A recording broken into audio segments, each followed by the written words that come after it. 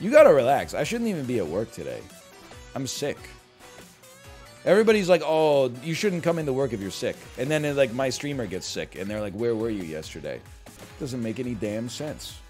I worked 3 full days with COVID.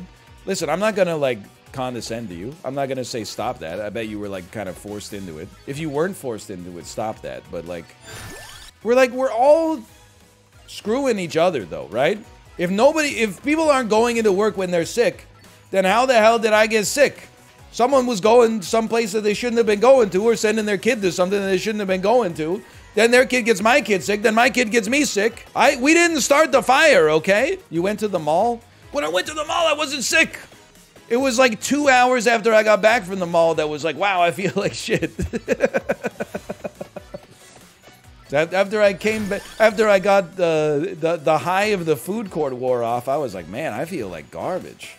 First, I was just like, oh, I'm really tired. My logical brain was like, you're probably getting sick. I was like, no, just because, like, my baby had been fighting off an illness for a month? No, that's probably not sick. I'm just probably really tired. Did you know you're contagious for approximately 24 hours before you show symptoms? Honestly, I mean, it's that famous quote, right? What's rhinovirus's most famous trick? Convincing the world it didn't exist. We made that joke. You know, it wasn't a funny time, but we made that joke during COVID. It was like, you know, you could catch COVID and be asymptomatic but contagious for like 2 weeks. So the only people I better see outside are some of you motherfuckers who are blowing your nose and coughing 24/7. If you think you're not sick, you better be staying inside. You're probably asymptomatic and contagious. I only want to see people who have bright red noses, who are coughing a lung out, because then at least you're probably past the contagious period. A lot of my weekend, hey honey, what do you want for dinner? Chocolate egg. Okay, listen, be reasonable. You can't have a chocolate egg for dinner. Plus, you already had one for lunch. What do you want for dinner? Pasta? No. No, I don't want pasta. Pizza? No. Yuck. I don't like pizza. Okay, let's not be ridiculous. Let's not say things we can't take back. What about a sandwich? Okay, I'll have a sandwich. Slice up some sourdough. Get a mixture of Swiss cheese and cheddar cheese. Butter the bread. Make a beautiful grilled cheese in a pan. Slice it up into non-chokeable pieces. Put it on her plate.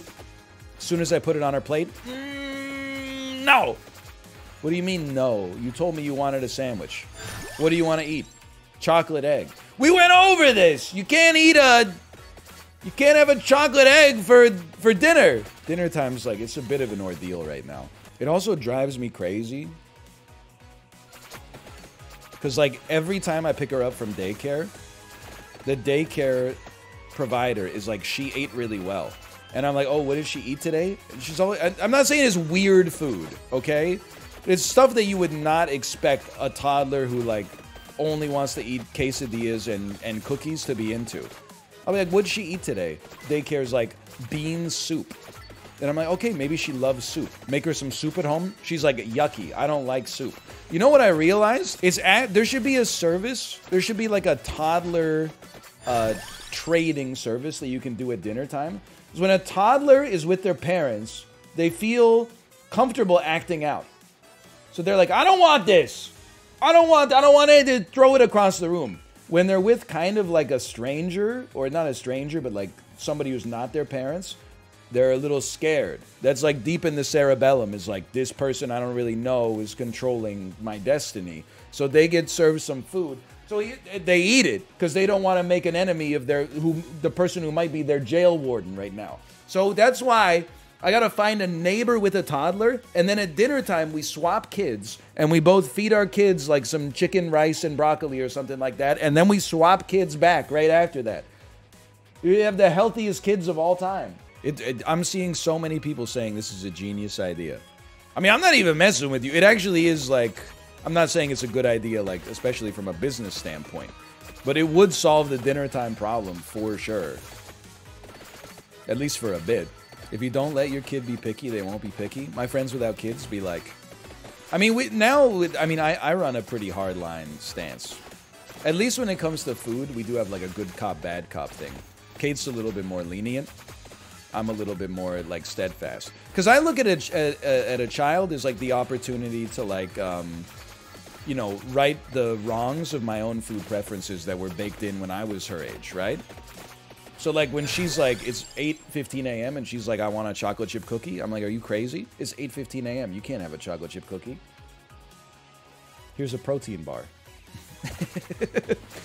And you know what? She's kind of into the protein bar. You just got to remove the option of the cookie. But dinner time has been the real ordeal. Kate makes her some delicious pasta. It's got a lot of nutrition in it. It's got fresh vegetables. It's got herbs. She's like, no, I don't like pasta. Oh, really? Because you ate it yesterday and the day before that. And for like, you know, I don't know, like the last 11 months straight, it's all you wanted for every meal. So you could have fooled me. She wants variety? No, she doesn't. She asks for the same cookie every day. Don't give me advice unless you are a parent or a drill sergeant. That's all I want right now, okay? If you're literally just like, well, I was a kid, so I know what it's like, shut up. You don't know what it's like. Because you were on the other side of the damn glass. I gotta become Denzel Washington from Remember the Titans. You can eat a cookie, but then you gotta run a mile. If you eat a jelly bean, you run a mile. If you eat a chocolate bar, I'm gonna wipe your mouth with a wet wipe, and then you're gonna run a mile. I'm not West Coast enough to have to ask my daughter what she wants for dinner. I just send her out to look after the calves. Damn, bro, that's crazy. Are you still paying for like internet by the minute or whatever? And you're wasting it on inane nonsense like that? Isn't your ISP gonna be pissed? Aren't you gonna get like an overage charge? My family has a generational AOL plan. I'm still paying that unlimited internet access, also known as 40 hours a month. This is how he treats advice. What was the advice? Buy a farm? It's not practical. Have you seen interest rates lately?